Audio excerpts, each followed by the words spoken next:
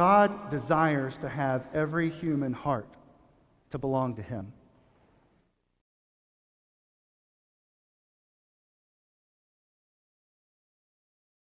Our scripture reading comes from Galatians chapter 6, verses 1 through 18. It's the final chapter of Paul's letter to the church in Galatia. And we will read this today in the mindset of a closing letter, something that is important enough to put at the very end of a letter to a group of Christians at a certain church, that they would understand how to operate until Paul returns to them, to further teach them and help them continue in their faith.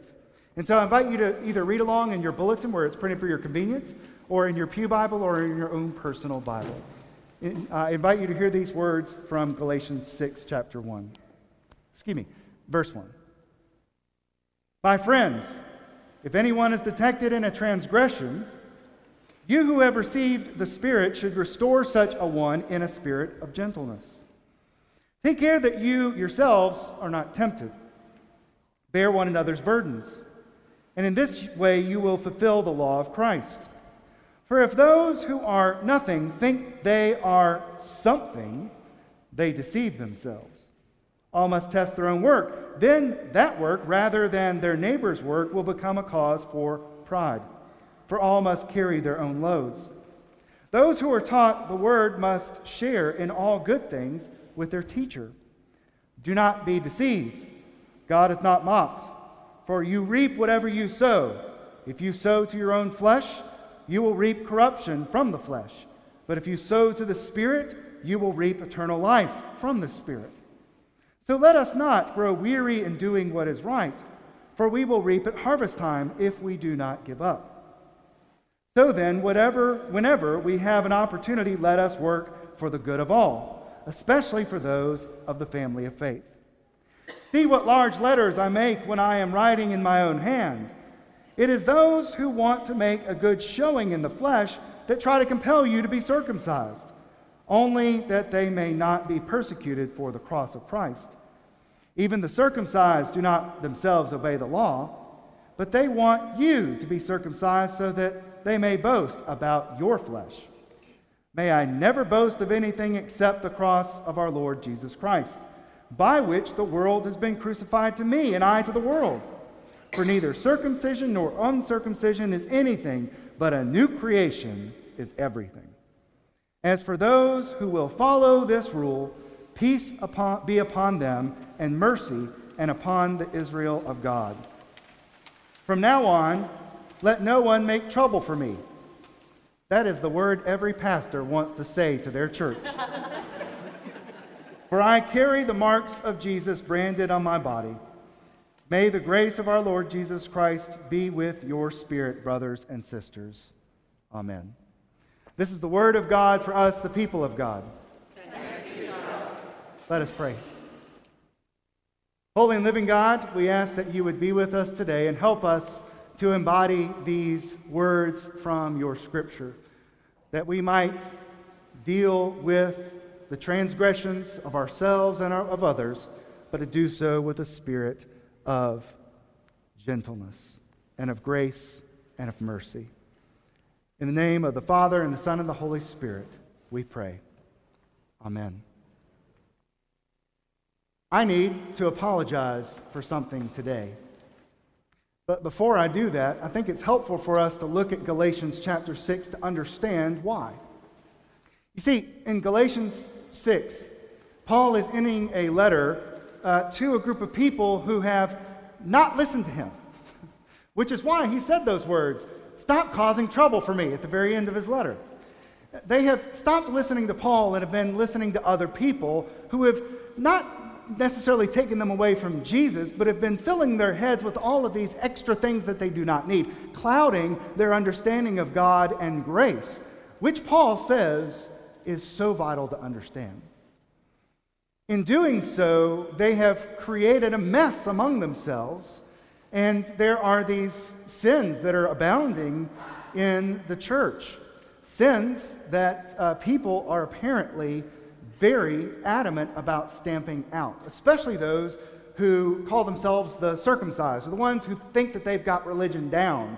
And they're the ones who are sort of this police force going around trying to stop other people from their sin.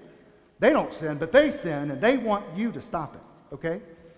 So Paul sees this, and he wants to sort of bring this out to light to talk about this spirit of gentleness. You know, if you were to read the book of Galatians, the letter to the church there, versus the letter of 1 Corinthians, you would notice a difference. Paul, the same author, is writing to two different churches, almost saying two different things. To the people in Corinth, these Christians in Corinth, he's saying, you need to deal with sin. You need to deal with it. You've got people who are acting wrongly in your church. You need to deal with it. To the Galatians, the Christians there, he's saying, calm down, guys. Stop making such a big deal over this. Now, there's a running theory as to why Paul says different things. One is that the Corinthian Christians don't want to deal with anything. They sort of look the other way, right? Apparently, some of the people in the Galatian church are way too happy to deal with the sins of others. And Paul says, listen, you got the right idea. We need to deal with sin, but we have to do so with mercy. We need to deal with sin, but we've got to do so with the spirit of gentleness. See, there's this middle way that Paul seems to be mapping, charting for us. We can't just look the other way for our own sin or the sins of others, but we also have to understand that in dealing with sin, our job is not to become a police force for God. Our job is to bring people to a right relationship with God and others. Paul talks about the spirit of gentleness, this mercy that we should offer to people who sin. It comes from a place of compassion. You know, Paul is writing from a place of compassion. He even apparently, in the end of this letter, is dictating this letter to someone, and he takes the stylus, he takes the pen from the person and says, look at what large letters I'm writing with my own hand. He's basically, at this point, saying, pay attention to what I'm saying because this is important. It's out of a place of love and care for the people in this church in Galatia that Paul is writing. And when you have compassion, it is more likely that you will deal with a spirit of gentleness than one of judgment. So Paul is asking them to deal with sin, but to do so with mercy, with compassion, with an air of God's love in mind. We can do this, to have this spirit of compassion, this spirit of gentleness, in three ways. I think one of the most foundational, important things we can do, if we are thinking about or praying over what it is that we can do to help someone else or to help ourselves if we are embattled in sin, or they are, is to do what I just said, pray. We pray for the person. You know, praying for someone who is dealing with something might seem like it's a waste of time because the real thing that we need to do is go to them, right? But praying for them helps us remember that our job is not just to go fix the problem for people. Our job is to allow God's grace to act in their lives, for them to understand God's love and care for them. Praying helps kind of put our focus in the right direction before we go and talk to someone. Prayer also helps God know that we are aware that He is already involved in helping this person, or in a sense, helping us. The next thing is that Paul says we need to try to steer people away from falling into sin in the first place, right? This is sort of like teaching someone to drive, right? A car. It is a terrifying thing, isn't it? To be in the passenger seat while someone who is just learning to drive is driving, especially if they get on a highway or, God forbid, the interstate, right?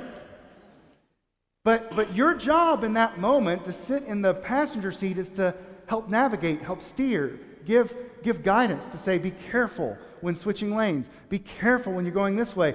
And so that's the kind of spirit that Paul wants us to have with someone who we know is dealing with sin, is to be sort of like a guide, steering them in direction.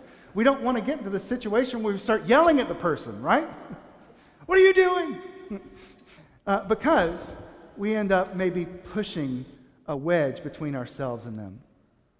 The third thing we can do is what Paul focuses on at the beginning of the letter, and that is to carry one another's burdens. Notice the way that Paul talks about this. He doesn't say, tell people how to deal with their own sin, right? He says we should carry one another's burdens, meaning that if we are going to go and to talk to someone about something that they are dealing with, we've got to have the attitude of helpfulness, that I'm willing to help you. I'm willing to help carry this burden with you so that you can seek out forgiveness and restoration. Because that's the goal. The goal is not to point out sin in other people. The goal is to help people get away from sin, the transgressions that Paul mentions, and to go into the embrace of the God who created them and loves them and wants them to be in a right relationship with Him and with other people. Do you get the difference? We need to be the kind of people that are carrying one another's burdens and dealing with sin for the point of restoration, not for the point of keeping score about who is good and who is not. Now, listen, this is not easy. We live in a world of personal freedom and personal privacy. People really get upset when you start talking about their private lives. And so we've got to be careful if we ever do something like this. Praying for others and the things that they deal with can easily become a way of gossiping about other people. You've seen that probably before in churches. Oh, we need to pray for so-and-so. Did you hear what they did?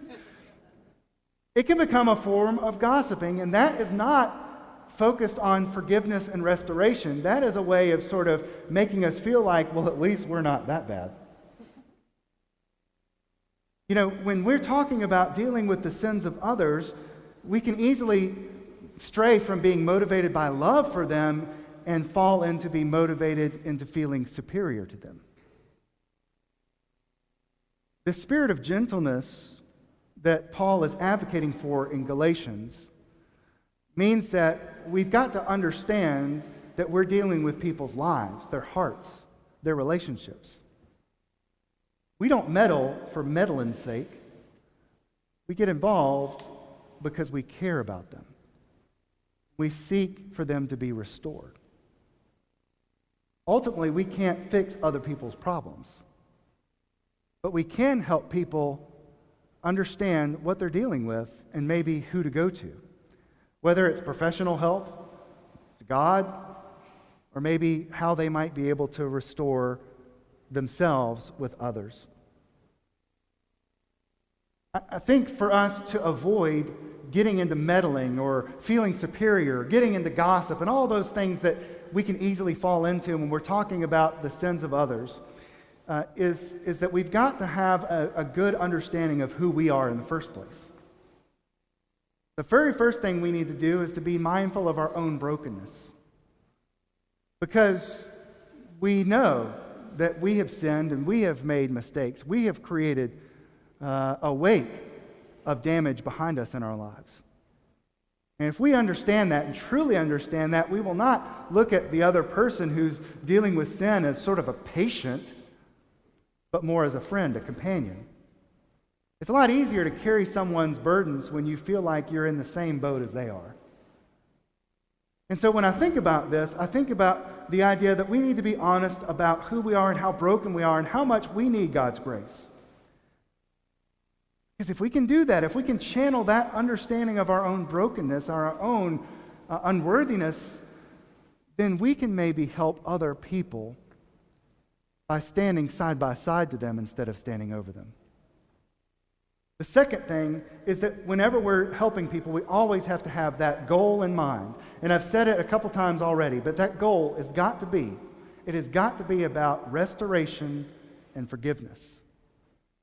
It's got to be about that. If it's only about help fixing the situation, I don't think we'll be able to take that person to the final step of restoration and forgiveness. We've always got to have that focus in mind whenever we are trying to help one another. But let's look at that first one there about being mindful of our own brokenness.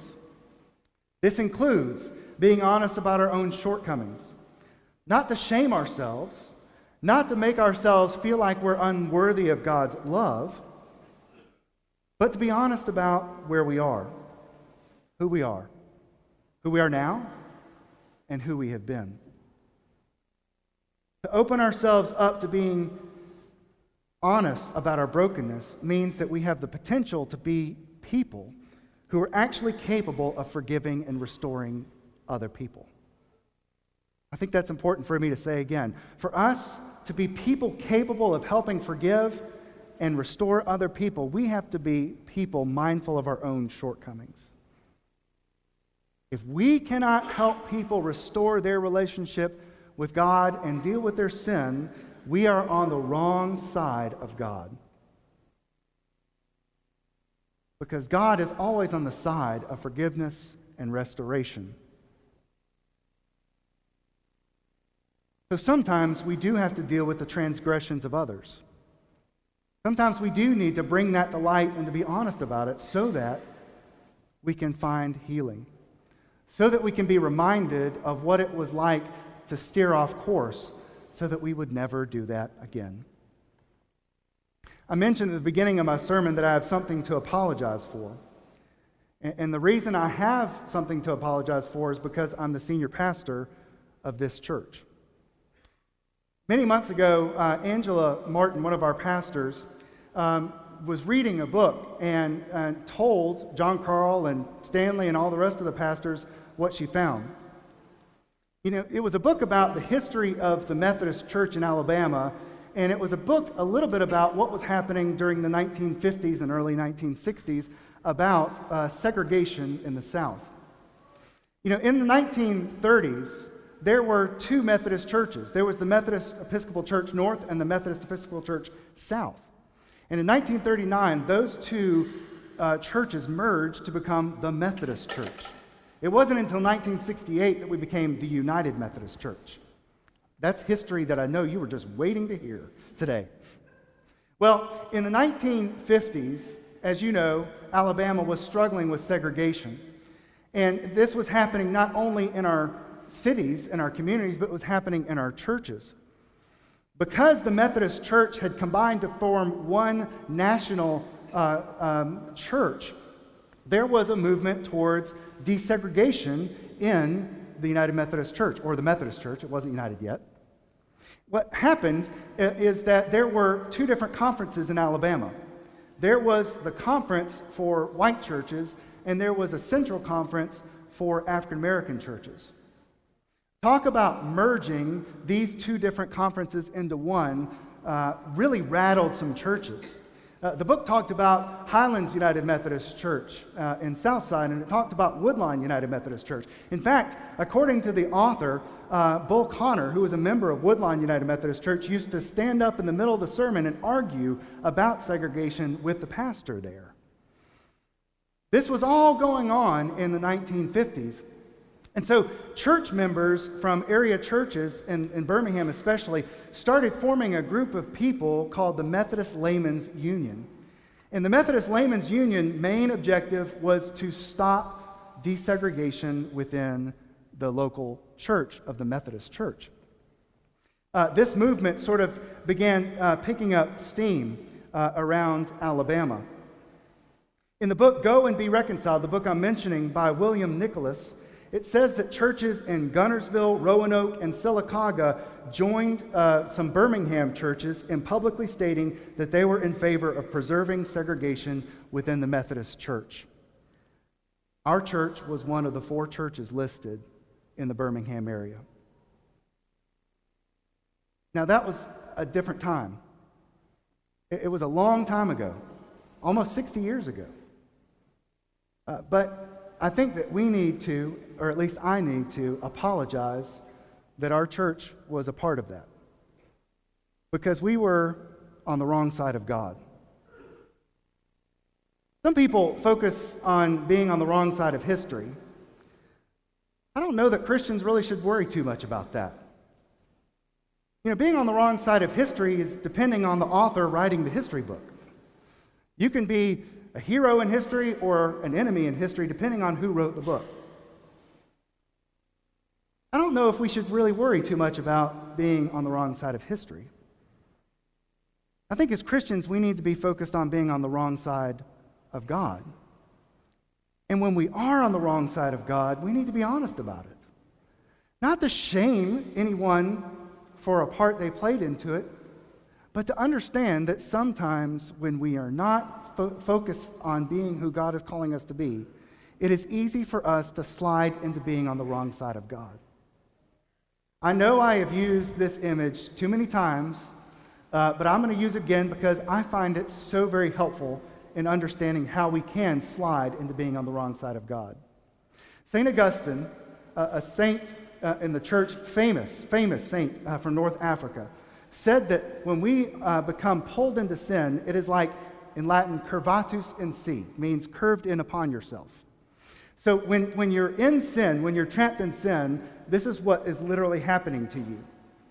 You're closing yourself off from God, and you're closing yourself off from your neighbors. You're saying that what I want and what I need is more important than what you want and you need. And he says this is sin at its core. Because we turn away from God and what God calls us to do, to love God with all of our heart, mind, soul, and strength, and to love our neighbors as ourselves. And we pull away from God, and we can think we're doing the right thing. We can think we're doing what God wants us to do, but because we've cut ourselves off from God by turning away from Him and turning towards ourselves, we no longer have that channel open to say, God, is this really what you want us to do? That is where I'm afraid we get when we're on the wrong side of God, when we care only about what we want and what we think is right. We can't judge what is right and wrong based on the culture. We've got to base what is right or wrong based on who God is revealed to be to us through Jesus Christ. Paul is trying to do that to the church in Galatia. He's saying, yes, we get it. We're supposed to deal with sin. But do so with the spirit of gentleness, because your job is not to be the police of God. Your job is to help restore people to right relationship with God and others. Friends, that's the side that God is on. God desires to have every human heart to belong to Him. God desires for all of us, to be within His church. But for that to happen, we've got to embody His love and His grace and His truth into our lives, into our words, and into our interactions with others.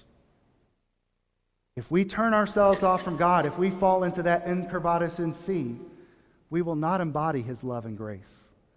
We will not be effective in helping people escape from the trap of their sin.